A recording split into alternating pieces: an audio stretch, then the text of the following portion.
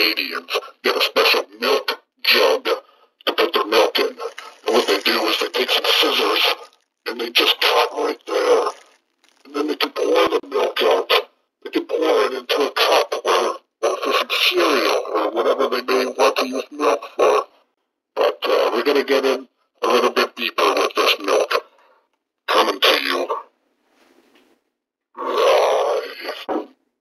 As you can see, I am pouring the milk into the cup. Oh yeah, so good. Special milk jug. We're going to put that back in the fridge as it is for tomorrow.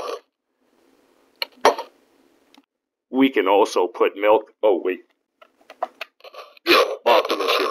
We can also put milk in our cereal bowls. Very good, very good.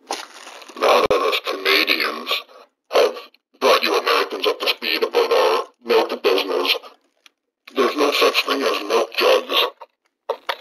There's just milk bags.